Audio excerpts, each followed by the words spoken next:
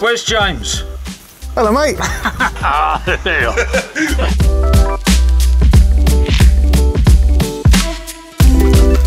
got to put a finish coat on because this is all going to be white now on the main arch. Yeah. And it's going to be the children's playroom. Yeah. So as you can imagine, they are going to need quite a durable paint. So yeah, this is just your normal matte emulsion. It's a good one. I mean, it's good for fresh plaster, this one. I use it a lot, this one. But yeah, it's good here. Covers better than a lot of normal mattes, if I'm honest.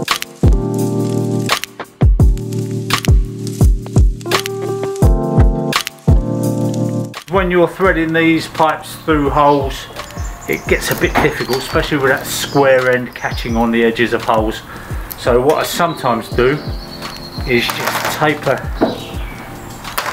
the end of the pipe just to give us a leading edge. Yeah, one of those the other end.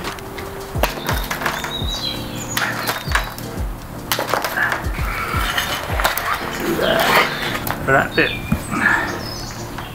And of course, the other thing that you can do is drill your holes a bit bigger. That's it, for there. There's a slight misalignment. Yeah, that's it.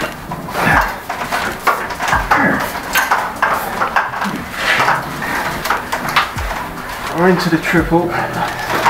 Okay, just to breathe it. I always roll these little reveals because when you brush, obviously as you can see, whatever brush you've got, you always get the brush strokes. And with the light coming in, it dries with a bit of a prominent brush stroke. That's why I do it quick, then roll it in, and then it's not, you know, you've not got the prominent brush strokes. This one's lovely. Let's hope it remains so. But there's enough there. Okay.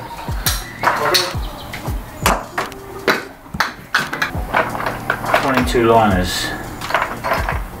Good.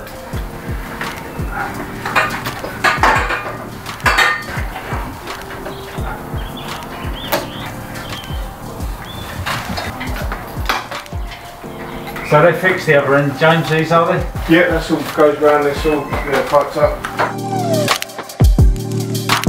It's always the same, when the sun's out, it's drying as you're putting it on, and you have a really prominent set of lines going through. I like painting fresh plaster, but it is a pain to cover. Yeah. A lot of it, to be honest with you. You have to build up the coats. Yeah, it looks like it. Once this one's dried in though, you'll notice a difference. Sometimes it goes on a bit see-through, and then it'll dry in better than it's actually going on.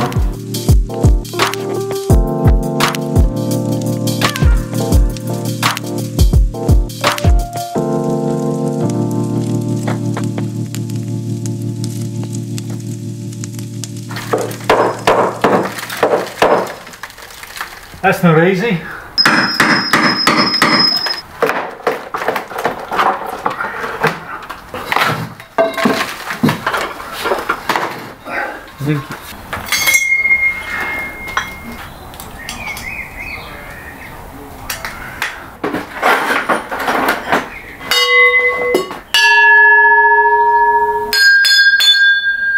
Don't mess around when you're going to go coring.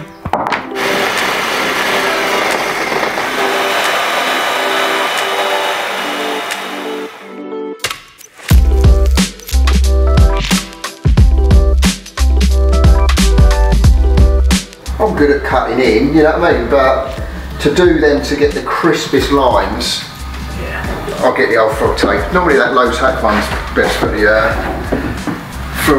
cutting in the edges. But yeah, it's good stuff. I mean, this is going to probably need a couple of bins, and then the bins for the knots on the. Yeah, I'll bin all the posts here, obviously the NDF, all the rest really. These I won't need a bin. I can go straight on with an undercut with these because they're pretty prime, but the rest is getting all the bins at 100%.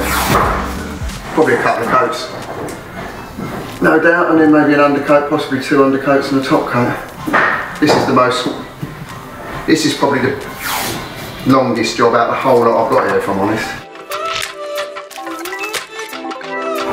Where are we going? Halfway across this? Is that? It's going to be where that strap is, I know it. Yeah, okay. So that's going to go into the wall. That's it, but I'll have to cut that down a bit. Yeah.